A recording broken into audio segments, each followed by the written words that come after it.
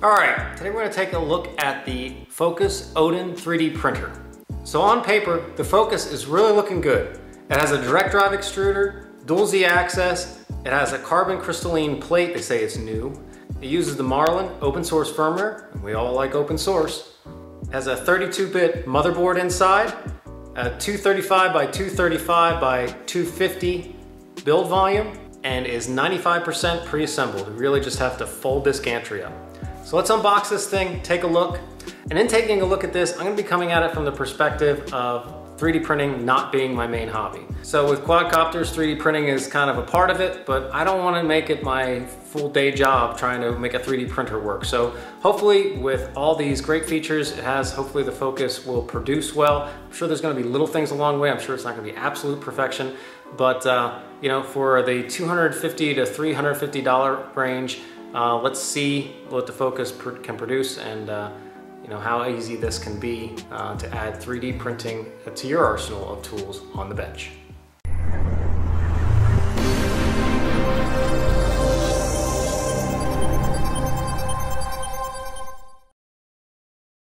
All right, so let's get into this thing. It's like on mine, the plate was shifted over a little bit, so I'm gonna go ahead and take these clips off so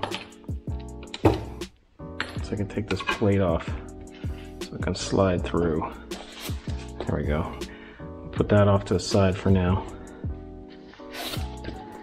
And then here's the first major feature of this thing, is that you can just set it up and there's really not too much to put together and install. There's some screws there in the back. So we'll go ahead and do that. So if I pull this up, let's get this gantry installed. So what I need to do is grab a couple of these screws. It's like the bearing is like loose in that thing. The back one's tight. These three are not. So you got to make sure to take off that bottom plate because you have to remove some stuff. So I don't want to get this to fall. Look at my lovely desk. It's so nice and clean. Okay. So let's keep working through this. What we want to do here is install this ribbon cable. Just push that in there. And then this one,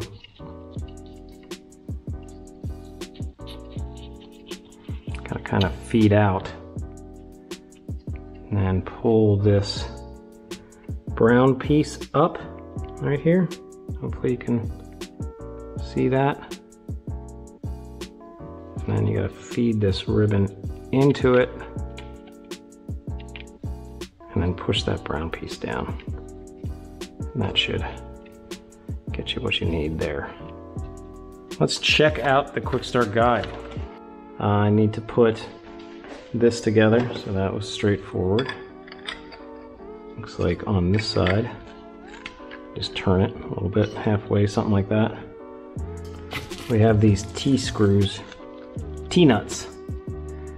So we're gonna use those and put the filament holder on. Put it through here first. You kind of gotta put them in there. Twist it a little bit. Okay, so now we're tightening up the different nuts and whatnot.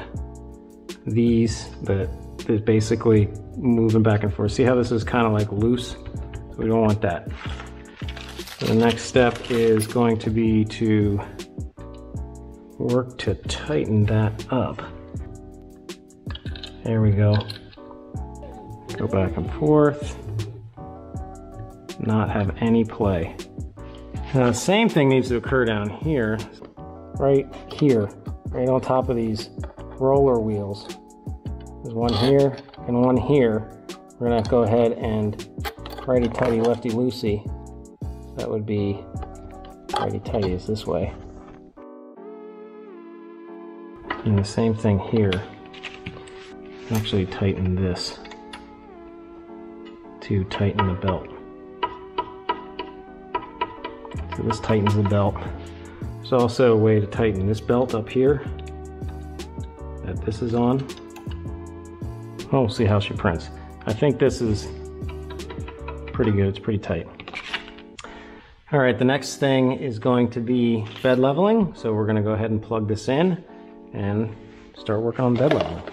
Before we get to that though, I think what I'm gonna do is take this acrylic off because I would think, see now, look at that. That is not good. Those, the wheels inside there, the bearings are not like tight inside in the wheel there, so I will have to probably take them out and maybe put some super glue on there. You can see how the whole bed moves. It's like major no-no. I'm pulling on it pretty tight to pull this up, but still, that would screw up a bed leveling like crazy, huh? Put our plate back on.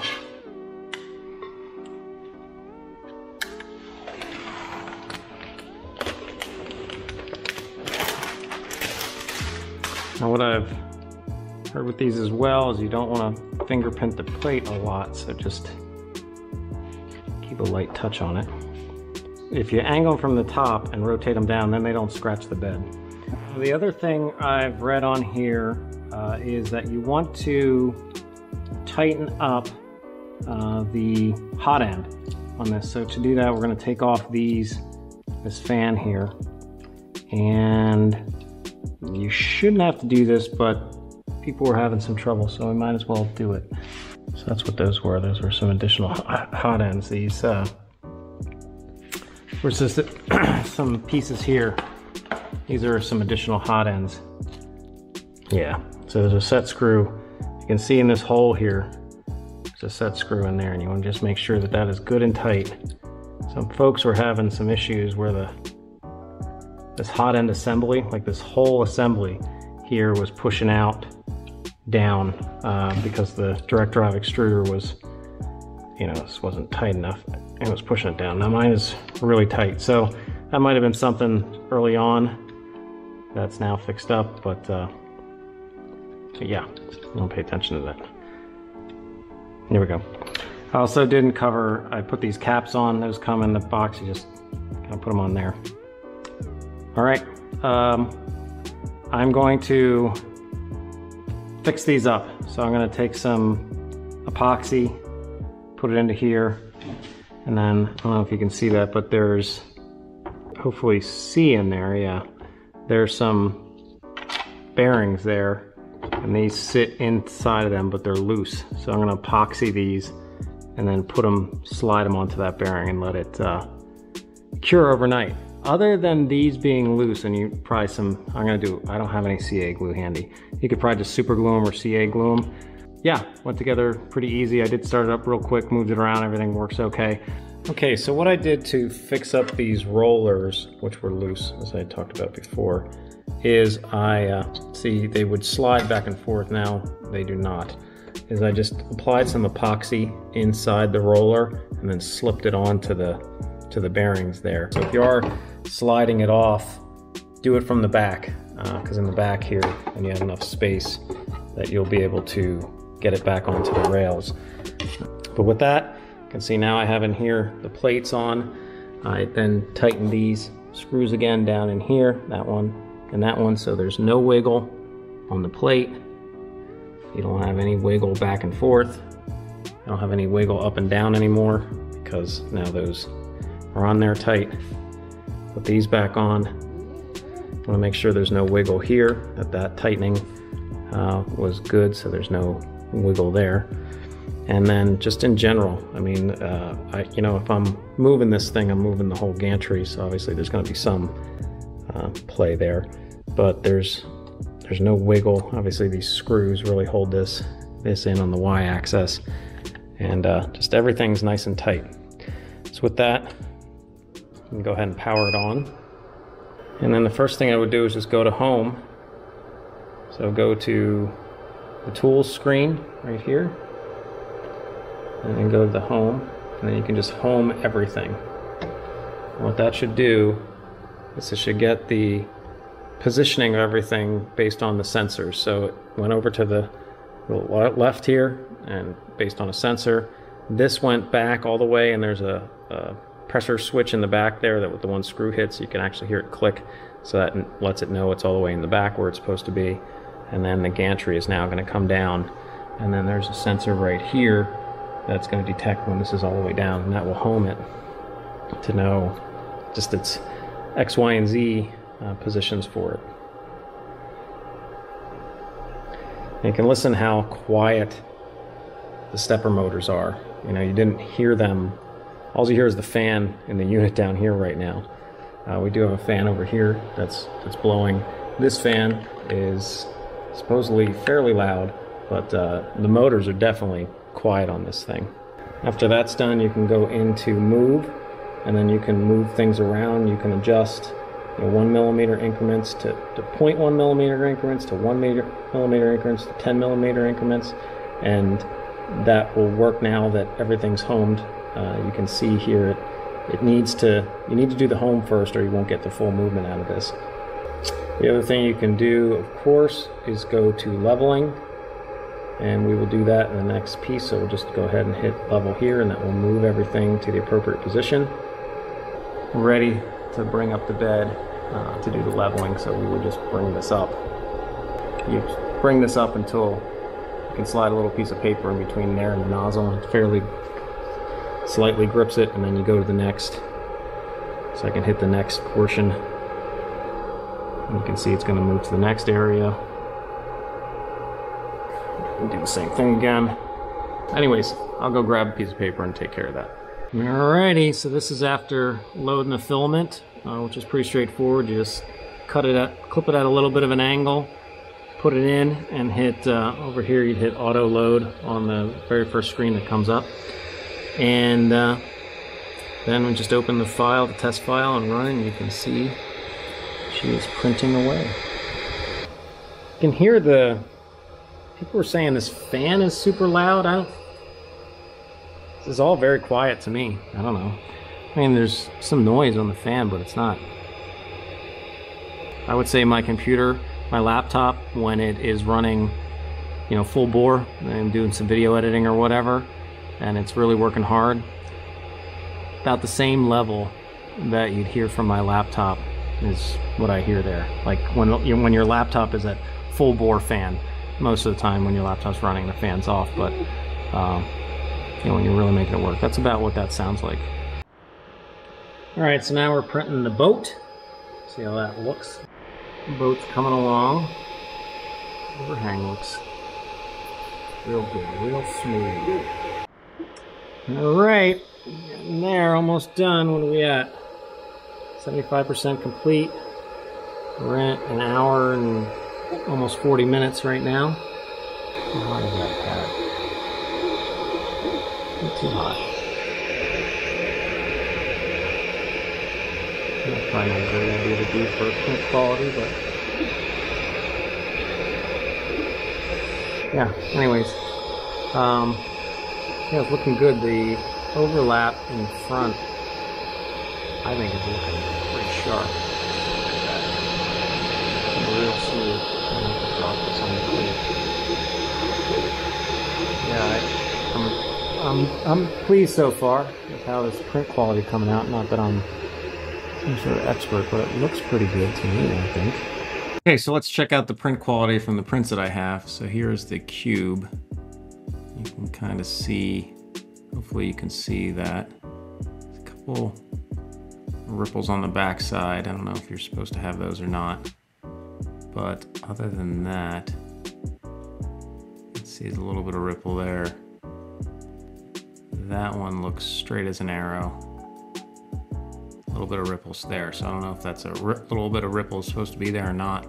The F looks good for I guess for focus. And we got the boat. So the boat, we were talking about the front, and the overhang and the overlap. Looks real good to me. And And then here's always the tricky part where it has to complete the arch on top. So it looks like it did fairly good there.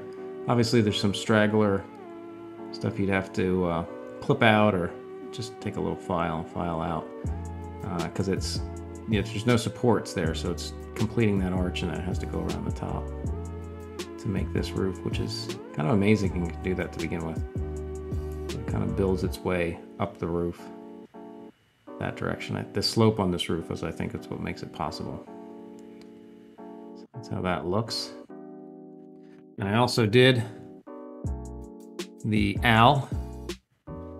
So just a little blemish on the nose.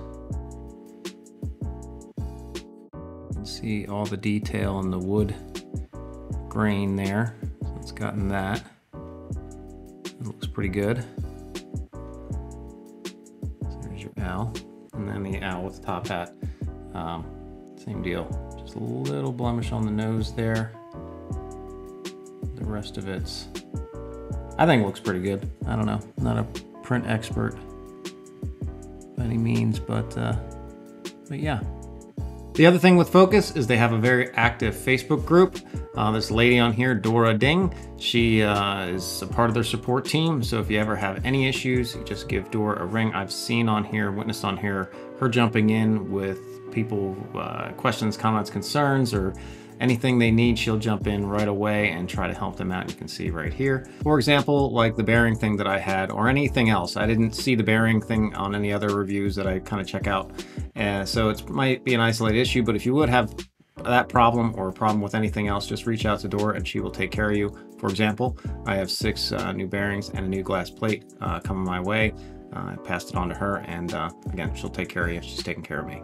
Obviously, there's Thingiverse, but they all have their own library of online parts as well, and contests and giveaways and stuff like that. Right now, Fokoos is running a sale, so you can pick up this printer for around $250, $275, something like that. The normal price I'm seeing at some other spots is around $350, so depends on where you get in, where sale, and maybe anywhere, again, from $250 to $350, you can pick up this printer.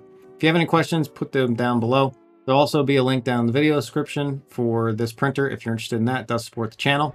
Thanks, everybody. Hope this helped.